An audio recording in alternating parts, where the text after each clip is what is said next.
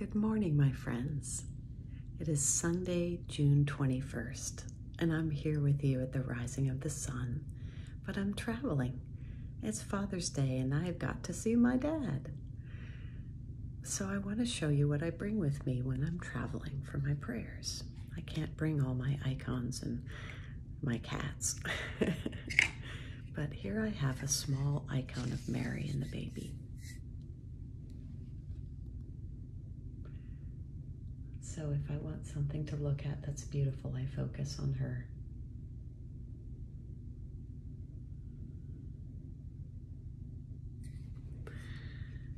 I'd like to pause for a moment from the daily office to talk to you about fathers, since it's Father's Day. As many of you know, Jesus spoke the native language of Aramaic, which was then taken in the gospel, was written in Koine Greek, ancient Greek. But we know that Jesus' spoken words were in Aramaic, so in a way we don't even have the original translation of the Gospels.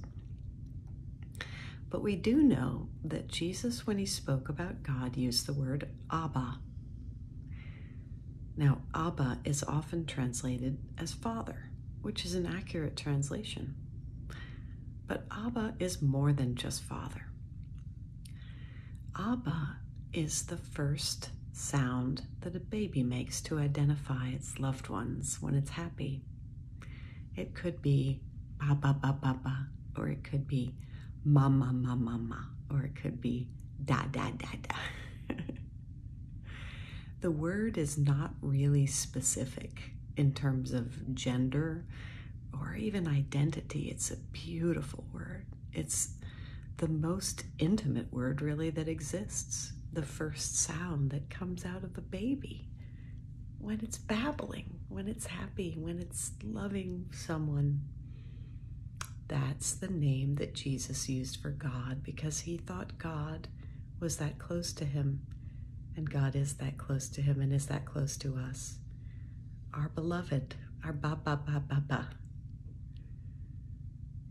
So I know that some of you have had wonderful fathers, and some of you have been wonderful fathers.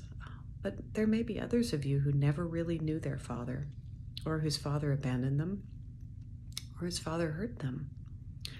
There may be many of you whose fathers are in heaven. No matter where you are, think of that word Abba, ba ba ba ba ba. Know that you have a heavenly mama dada, close one, beloved one, nurturing one.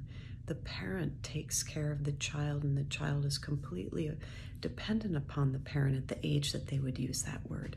And in such a way, we are totally dependent on God. God is holding us,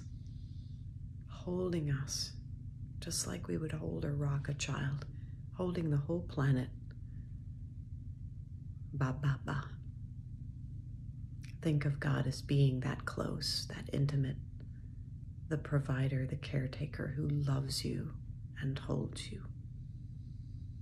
And happy Father's Day. Let us pray. We thank you, Almighty God, that we were born. We thank you for our fathers. We thank you for a chance to pause and give thanks for family. We ask you to bless all those who cannot see their family, those whose fathers have died, those who have no father. We ask you to bless the sick, all those who are lonely, suffering. Bless those in need. Blanket this country with your grace, O Lord, that we may become wiser, just. Hold us in the palm of your hand. Help us to grow in wisdom and understanding, truthfulness, godliness, and to care for one another as you care for us. This we pray in the name of Christ, Jesus, who said, Baba. Amen. Happy Father's Day, and have a great day.